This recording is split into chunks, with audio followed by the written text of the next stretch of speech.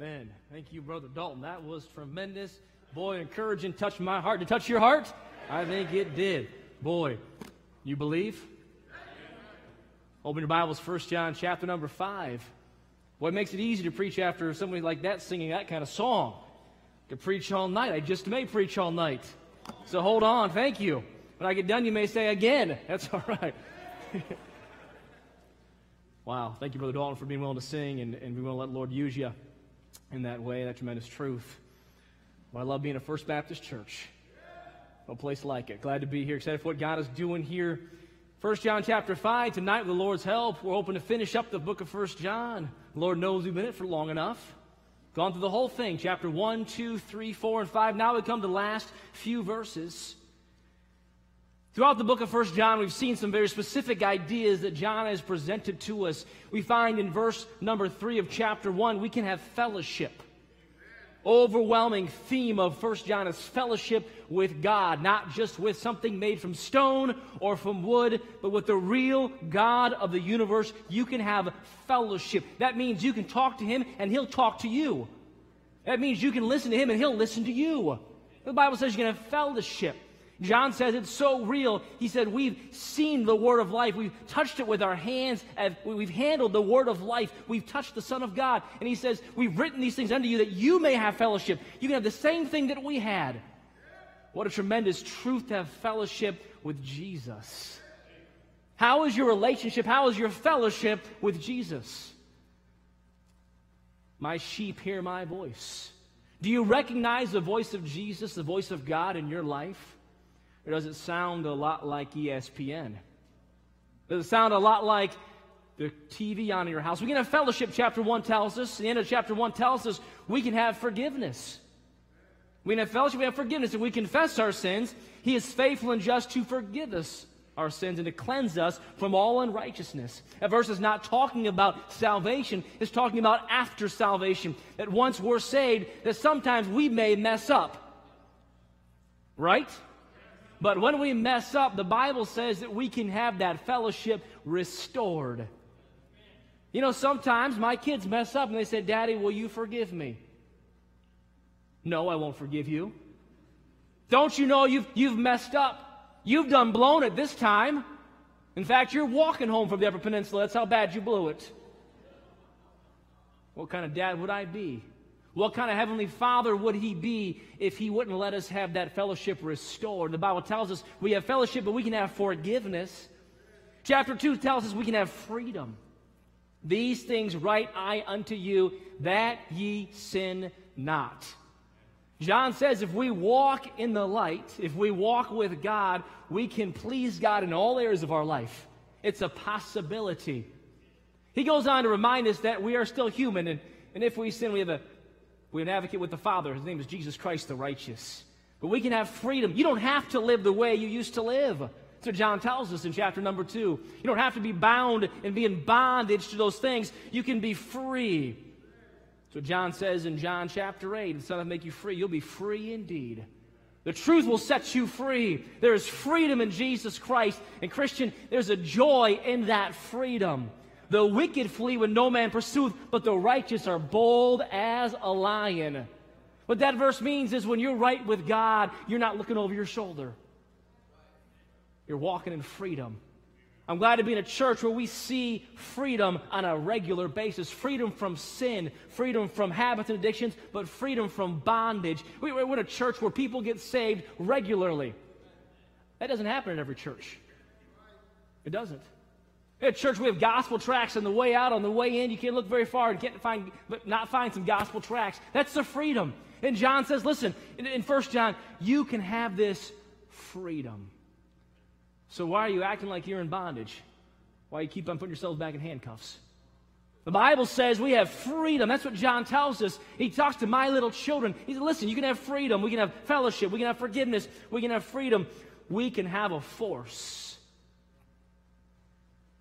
Chapter 2, verse 20, we have an unction from the Holy One. How can you do what you do? Because God's Spirit, God Almighty, lives inside of you. You have not just your power, you have His power. Brother Ash just got a new truck the other day. Some of you saw that on Facebook. I don't think Marie knows yet, apparently. What a beautiful thing. Love the yellow, love the Dodge. Not as good as an Avalanche, but not everyone can drive an Avalanche. Can I get an amen? Somebody here have an Avalanche, right, Miss? Thank you, Miss Robinson. Thank you. God bless you. They're a blessing. It's okay, though. Next best thing, that Dodge. But he's got a Hemi in that thing. He's got a Hemi in that thing. You know what that means? Easier to get tickets. That's what it means. Some of you women don't understand that. Why do you need that big motor in that truck? Because I can. Because they make it. If they didn't make it, then they wouldn't want us to have it. Us men to have it. Or because they make it, it must mean it must go inside trucks. Because it can go that high means it needs to go that high. I had a motorcycle for a little while. I tell you what, there's not much more divisive at First Baptist Church than a pastor owning a motorcycle. Many of you shared your opinions on that with me and my wonderful wife. Some of you who will go nameless tonight went to my wife and said, I can't believe that you let your husband have a motorcycle. It's about how you said that to her. She gave the message back to me. She said, she responded this way, I don't know if you know my husband or not, but if he wants a motorcycle, he's going to get one. But in case you're wondering, she goes, I wanted him to get one. I love that motorcycle. I sold it recently so I could get something for the family. But boy, you say, well, why'd you drive a motorcycle? Because I can. How fast does it go? Only the Lord knows. And me. And I'm not telling. But we have something far better than a motorcycle or a Hemi inside of us. That's the Holy Spirit of God. We have an unction from the Holy One. You say, well, Pastor, how can I have the courage to witness? Because you have the Holy Spirit inside of you. How can I live righteously? How can I live like a godly father or a godly mother? How can I be a godly teenager in 2020? Because you have the Holy Spirit inside of you. We have a force. Far before Star Wars, there was a force from God. They don't have the corner on the force with us. It's the Holy Spirit inside of you and me. And I'm just in the intro still. We have fellowship, we have forgiveness, we have freedom, we have a force. We can have favor. Chapter 3 told us that. Verse number 1. Behold, what manner of love hath the Father bestowed upon us.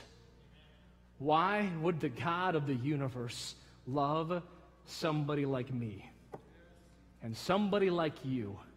There's nothing good inside of us apart from Jesus Christ and God. Why would he love us? You know why? Because he wanted to. We love him, the Bible says, because he first loved us. If we love him, it's because he decided to love us. And I'm so glad he did. I look around and I see the blessings from God's love bestowed upon us. Not only are we called the sons of God, as that verse tells us, we're the children of God. We're joint heirs with Jesus Christ. Just sit down a moment and let that sink into your little head, and my little head, that I get to be a joint heir with Jesus Christ. I'm called the Son of God. That means that one day I get to live with God forever and forever and forever. I'm a joint heir with Jesus Christ. The one who walks on water, the one who commands the winds and the seas, the one who raised Lazarus from the dead. I'm a joint heir with him. Why? Because of his love. And not only do I get those eternal blessings, I get blessings today. I talked about my house this morning. I live in a beautiful house. I'm blessed. Why? Not because I'm a good person. Because I have a great God. I have a beautiful family. Why? You know why? Because of God's love. We got an amazing church. Why? Because of God's love. There are places that would die for buildings like this, for people, for members like this. Tremendous. I'm privileged to be the pastor at First Baptist Church. You make it easy. It's easy to preach behind Brother Dalton singing, isn't it? Any of you could preach. Some of you almost did too. My wife was on her way up here before I stopped her. Oh, you wouldn't like that too much. When she gets going, I tell you what, I hear it at home. No, I'm just kidding. I'm just kidding. I'll be outside in the doghouse for sure now. Wonderful church family. Brothers and sisters in Jesus Christ, because of God's love, we have favor. And we can have firmness in our life. That's what Galatians chapter 5, verse 13 says. These things have I written unto you that believe on the name of the Son of God. I don't have to wonder if I'm going to heaven. I am going to heaven. Why? Because I believed on Jesus Christ. I believe on Jesus Christ. There's no doubt in my mind. I don't have to get resaved. I got saved. I was born again, John chapter number 3. Nicodemus, I was born again. And Jesus said, you don't have to be born again one time, not 300 times. We have a firmness. Firmness is comforting because there are some days that I just need to know I'm saved. Anybody else with me? There are those days I just need to know I'm saved. No worry about anything else, just I'm glad I'm on my way to heaven. Some days it seems like they're just bad days. From the moment you wake up, the moment you put your head back down, it just seems like it's not a good day. It's still a good day because God's in control, but you ever feel that way like I do sometimes? Maybe not. I'm the only one. That's okay. I'm glad on those days that I'm going to heaven. Because it feels like that's about all I got going for me at that time. Now it's not, but that's how it feels sometimes. John has taken us on quite the journey. And now he comes to the end of the book. He gives us just a few thoughts, some final thoughts and challenges as he ends this first letter. Remember one time I heard a sermon based on the last verse of the Bible. The man preaching that night said, well, everyone knows that the last thing someone says is the most important thing someone says. I don't know if I agree completely with that, though I know often at the end that is important, but I believe that everything that God said was important to us. All right, but I think there's some truths here as we look at John as he closes out the book, this book for us.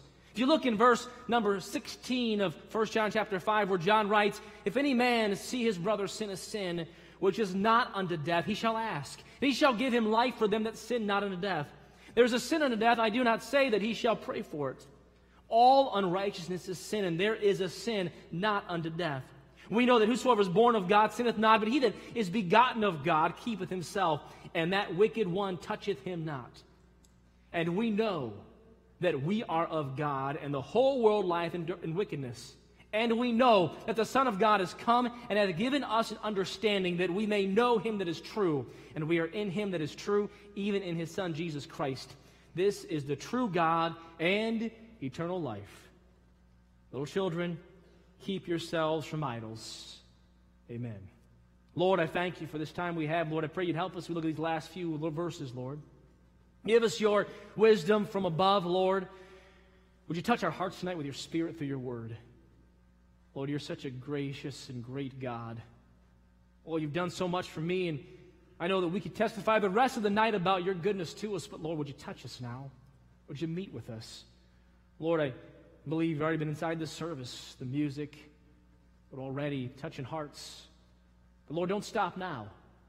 We'll give you the honor and the glory. In Jesus' name I ask. Amen. If you look at these last few verses, I will not spend the same amount of time that I did previously in the book, so don't worry. I'll give us three final thoughts that John wraps up this book with. Three final words, three final challenges for us as he ends this written material. If you look in verse 16 and 17, the Bible says, if any man see his brother sin a sin, which is not unto death, he shall ask, and he shall give him life for them that sin not unto death. There is a sin unto death, I do not say that he shall pray for it. All unrighteousness is sin, and there is a sin not unto death. Verses 16 and 17 are two verses that have caused quite a bit of consternation in Christendom. If you look at these verses, you'll see that they're verses about, well, if someone sins, you pray for him, and then he won't be unto death, but there's a sin unto death, and if he sins that one, don't pray for him. All right, but all unrighteousness is sin and pray. And I tell you what, as I begin to study these particular verses, there are thoughts about these verses all over the place. I can tell you a few things that I know they're not. All right, some would say, well, this is about praying for someone in purgatory. All right, and no doubt there's an application there. We know that once someone dies, it doesn't matter if you pray. At that point, they're either going to heaven or they're separated from God forever. As appointed a man wants to die, after that the judgment. That's why now is the day of salvation. We're not promised tonight or tomorrow. If you're not saved, make sure today you trust Jesus Christ as your Savior. Don't put it off. I don't care if you've been in this church for 65 years. No one's going to think ill of you if you come and trust Jesus Christ as your Savior. We'll just rejoice that your name is written in the Lamb's Book of Life. If you're online, you've never trusted Jesus Christ, would you trust Him tonight and trust Him today? Don't wait. We don't have a promise of tomorrow. I got a notice when I woke up from my nap this afternoon that one of my former classmates just passed away this past week. maybe a day and a half ago or 2 days ago. Swimming with their daughter in Lake Michigan. Got caught in an undertow. Was able to rescue their daughter, 15 years old, I believe, and 44, has now gone on to be with the Savior. We're not promised another day. Struck close to home because I was in Lake Superior this past week. Not Lake Michigan, but Lake Superior. Swimming with my boys and my family. I've been in oceans and big bodies of water. I know what undertow is, but I don't always think about it when I'm swimming. I'm not really always watching for it. I know it's there. It's a real thing. We're not promised any more time. Now is the day to follow God in salvation. But these verses aren't necessarily talking about praying for someone out of purgatory. It says if someone sins and is not unto death, ask or pray, and they shall have life. The idea here that I believe is that John is telling us is one, here's the first word, of supplication. I don't know exactly what the sin unto death is. Someone a whole lot smarter can figure that out. Jesus talked about the blasphemy against the Holy Ghost, and that could possibly be what John is referring to. I know that Achan sinned and he died, and Ananias and Sapphira, they sinned and they died. Nadab and Abihu, they sinned and they died, but I know that David, he murdered and he lived, and I know that Moses, he also murdered and he lived, and Paul was consenting to murder and he lived as well. I can't begin to know which sin exactly is the one unto death, but I do know this, that you can go to the point where God says, your time here is done. And I know that as a Christian, John is challenging us to pray for other Christians, one of supplication. Or say it this way, it's time to pray for other people. 2 weeks ago, I preached and asked this question, how is your prayer life? Many of you texted and responded and said, Pastor, that was a blessing, and challenged me. Can I remind you of the question 2 weeks later? How's your prayer life?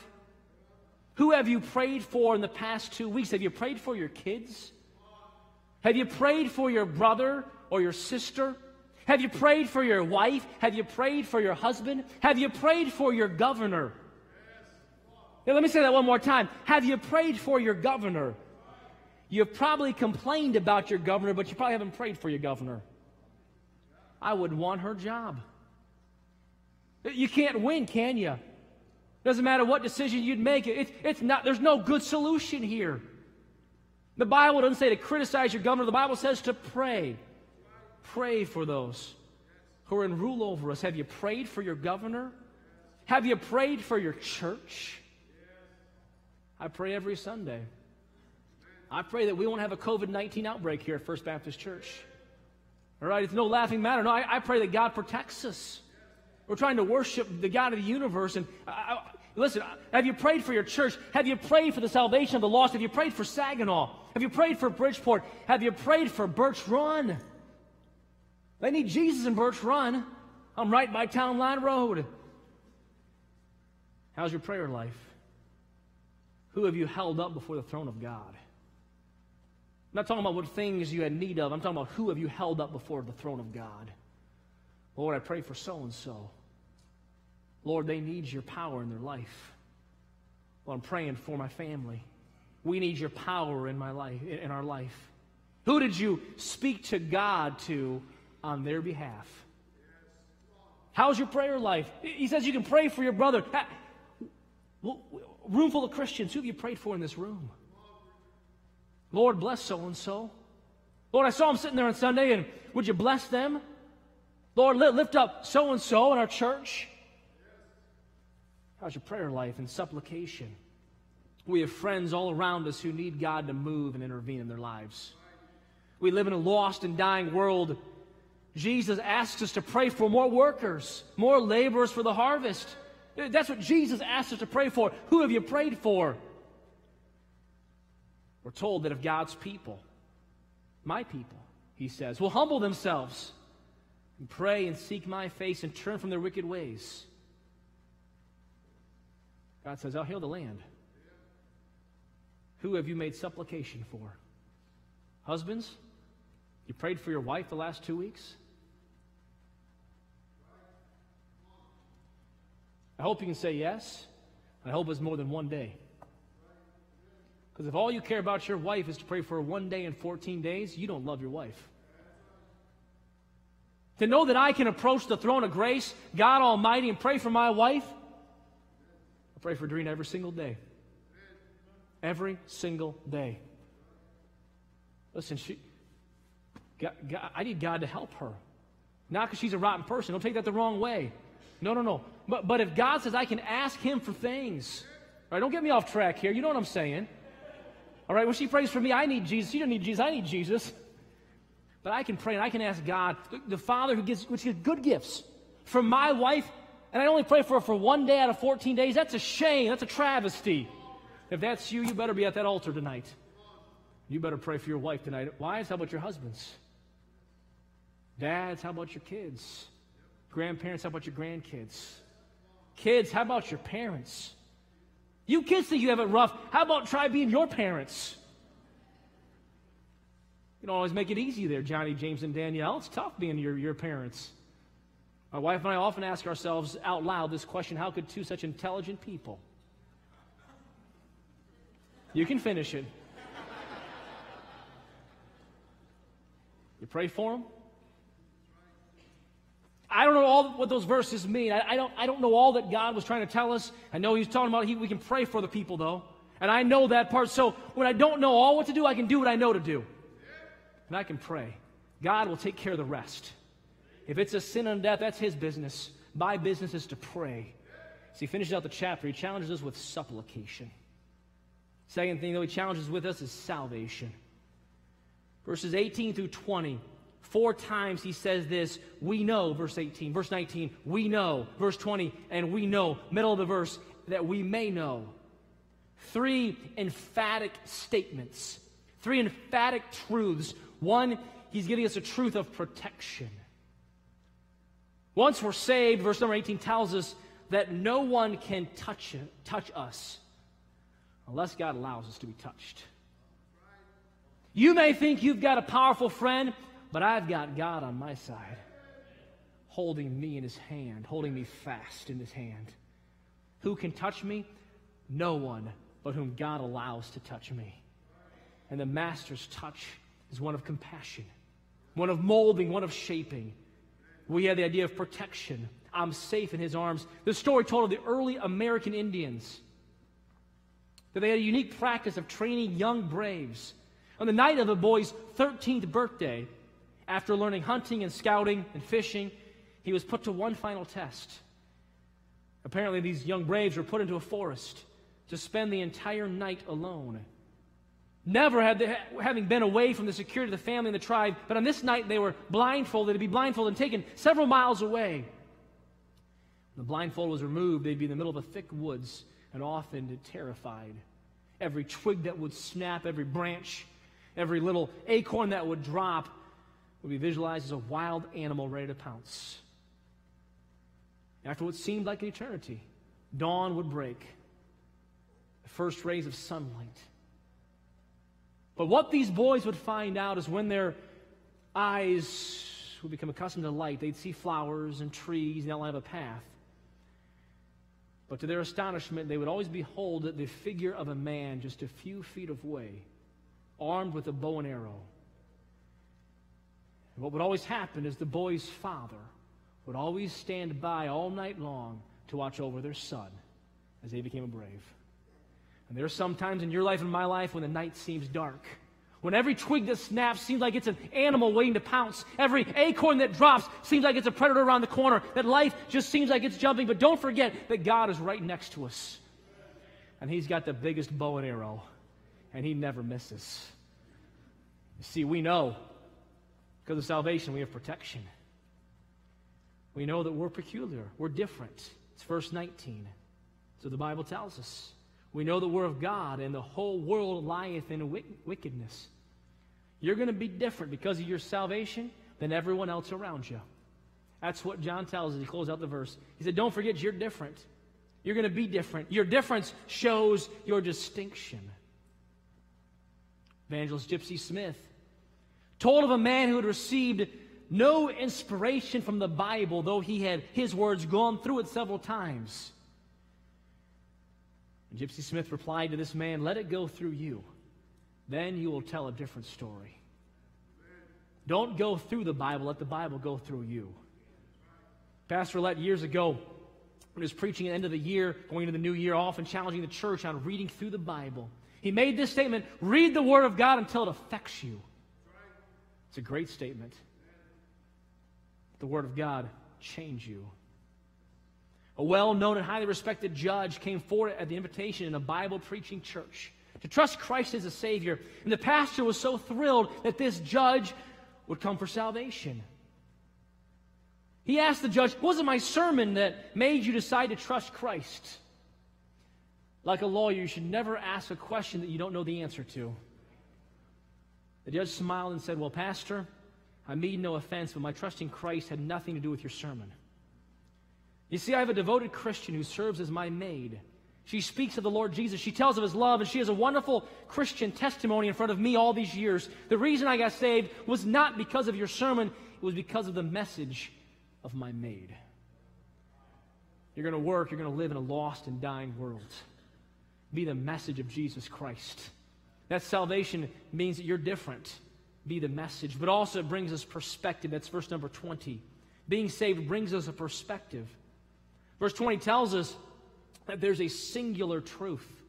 Because of salvation, we find out what truth is and who is true, and that is God. In this day and age, it's no new. There's nothing new under the sun, Solomon says. But we live in a day and age where truth is relative. Truth is whatever you want it to be. If you want to be a different gender, you're allowed to be. Truth is relative. If you want to believe the earth is still flat, you're allowed to. Truth is relative. You can do whatever you want to do as long as you don't tell someone else what they're doing is wrong. You can make up your own truth. But God says truth is not relative. Truth is found in a singular manner. It's found in God Almighty. Truth is found in Jesus Christ. I am the way, the truth, and the life. Truth is found in God, that they might know Thee, the only true God, and Jesus Christ, whom Thou hast sent. Don't forget, there is no truth apart from God. You want to be smart? Read your Bible. You want to know truth? Know God. He said things about the world before everyone else knew it. He said the earth was round before they knew it was round. He talks about the stars. They were numerous in the heavens. Before they knew that, they thought they could count them. You want to know truth? Then you know God. You see, Romans 1 tells us, because that when they knew God, they glorified Him not as God, neither were thankful, but became vain in their imaginations, and their foolish heart was darkened. Professing themselves to be wise, they became, the Bible says, fools.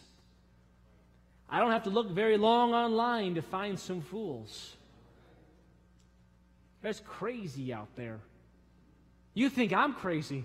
There's crazy out there. You know what I'm talking about, don't you? Sometimes you read something, you hear something, you're like, oh my goodness. Where did this come from? Right there, Romans chapter 1. Rejecting the truth from God's Word. You see that people turn aside from their natural affections. That even means not only in the movement we have right now, but also that parents don't love their children. You've heard about some of those stories where parents take the lives of their children. How could you do that? Romans chapter 1. Romans chapter 1, right here. You see, with salvation, we find that there's singular truth in the perspective. But there's also saving life. That's the end of the verse. Number 20 tells us that this is a true God and eternal life. Now, don't miss this in verse number 20. As John closes out this book, he reminds us of our eternal life. Kind of like it's a really good deal. Kind of like it's a really special thing. Kind of like it's a really powerful idea. Kind of like it's an amazing thing that we have, life from Jesus Christ. We've never been more alive than when we were alive in Jesus Christ. How about John chapter 1, verse 4? In Him was life, and the life was the light of men. John chapter 5, for as the Father hath life in Himself, so hath He given to the Son to have life in Himself. John chapter 5, verse 40, and ye will not come to me that ye might have life. John chapter 10, the thief cometh not but for to steal and to kill and to destroy. I am come that they might have life, and that they might have it more abundantly. John chapter 6, for the bread of God is He which cometh down from heaven and giveth life unto the world. Jesus saith unto her, John 11, I am the resurrection and the life. And John 14, 6, I am the way, the truth, and a life. You remember this gift of life? You have eternal life. There's an old song, I'm going to live forever. I'm going to die no never. Jesus died on the tree for me, and I'm going to live forever. And it's going to be a wonderful life with heaven. Walking on streets of gold, serving the Lord and Savior Jesus Christ, eating from the tree of life, a different fruit in every single month. You walk up one month, there's watermelon sitting on that tree. See, I told you kids that watermelons grew on trees. Gates of pearl, there's a gift of life. Lastly, verse 21. See, there's supplication, there's salvation. Last, we have separation. He finishes the whole book with one little verse. He says, little children. I think when he says little children, if I can bring to our mind as he finishes up this book, maybe he wants him to remember a few things.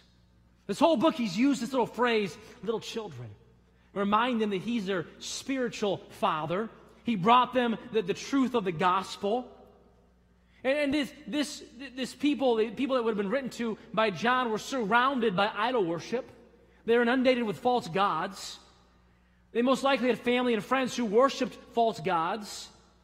Everywhere they looked, they saw untruth. And he says, little children, do us well to remember our heritage. I'm a child of God. Remember your background. Remember your spiritual parents. Do you remember who led you to the Lord?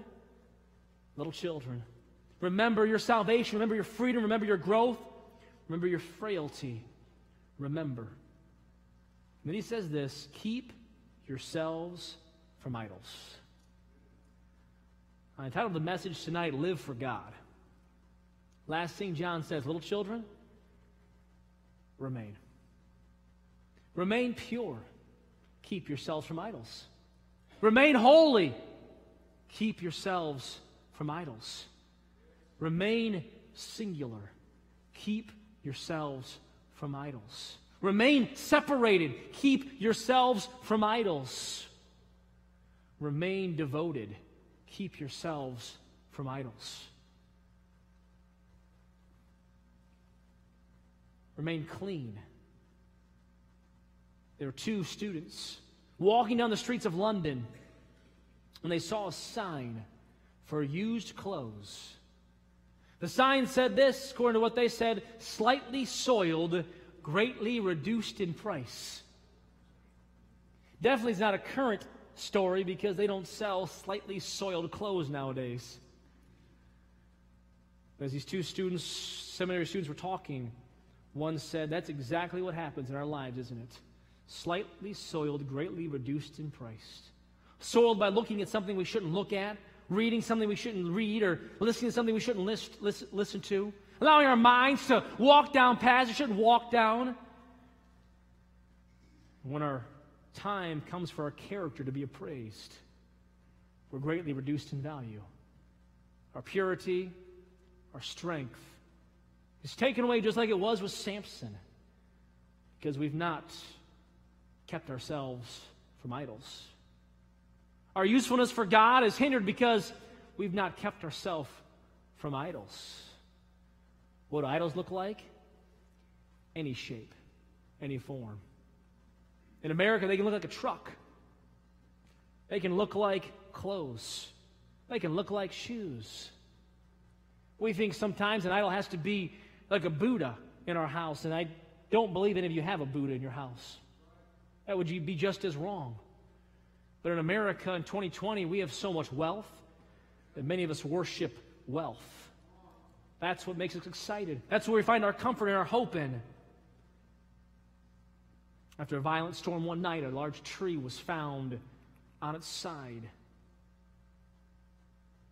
When they looked at the middle of the tree, they found out that though it appeared to be large and sturdy, upon closer examination, it was rotten to the core because thousands of tiny insects had eaten it out from the inside out.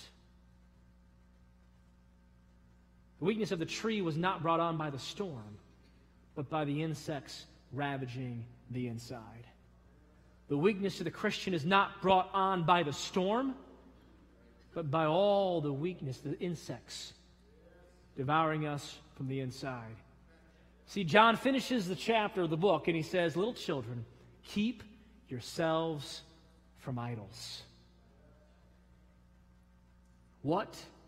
Know ye not that your body is a temple of the Holy Ghost, which is in you, which ye have of God, and ye are not your own, for ye are bought with a price. Therefore glorify God in your body and your spirit, which are God's. Lord, I pray you'd help us.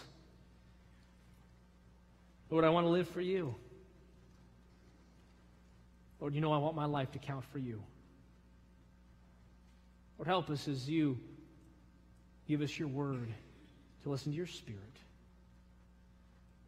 Just a moment, the piano will play.